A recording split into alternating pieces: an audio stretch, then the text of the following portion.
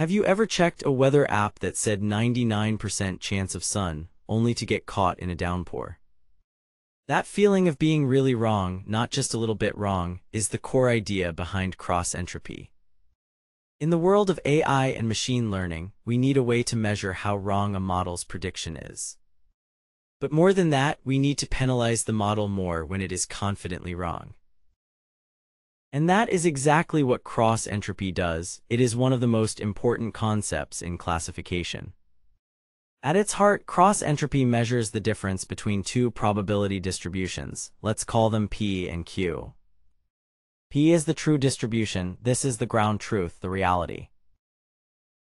In our weather example on that rainy day, the true distribution was 100% rain, 0% sun. Q is our model's predicted distribution. This is what our AI thinks is the truth. The weather app predicted a 1% chance of rain and a 99% chance of sun. The goal of training a model is to make its prediction Q as close as possible to the truth P.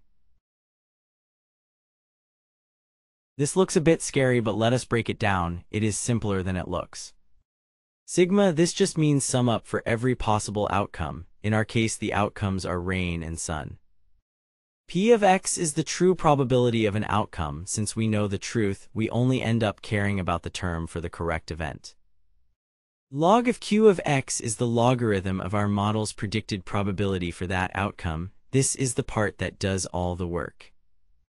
Look at the graph of the logarithm. If your model predicts a high probability for the correct event, the log value is a small negative number. But if it predicts a very low probability, the log value is a large negative number. It heads towards negative infinity.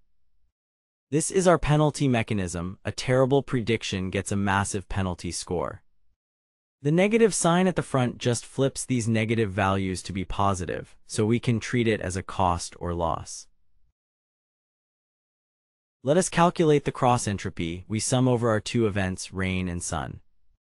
See how the P of sun term, being 0, cancels out the entire second part. We only need to worry about the event that actually happened.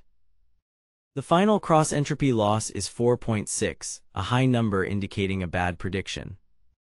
Now, what if our model was better? Let us say it predicted a 70% chance of rain.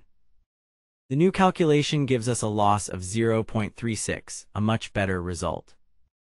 A lower cross entropy means our model's prediction is closer to the truth. The goal of training is to minimize this value.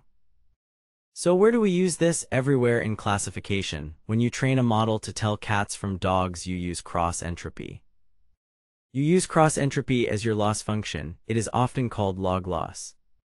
The model starts by making random guesses. We show it a picture of a cat, where the truth is cat equals 1 and dog equals 0.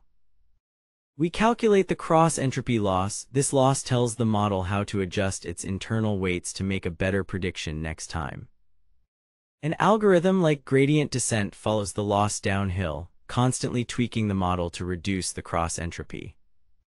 Over thousands of examples, the model learns to produce predictions that are very close to the true distribution P. So let us recap. Cross entropy measures the distance between the true probabilities P and your model's predicted probabilities Q. It heavily penalizes models that are very confident but very wrong. A guess of 1% for something that happens is punished much more than a guess of 40%. It is the #1 loss function for classification, from simple logistic regression to giant neural networks. The goal is minimization. When you hear about training a model, it often means minimizing the cross entropy loss. So the next time your weather app is confidently wrong, you can think of it as having a very high cross entropy loss. If this video helped you understand cross entropy, please give it a thumbs up and subscribe to Blackboard AI for more simple explanations of complex topics.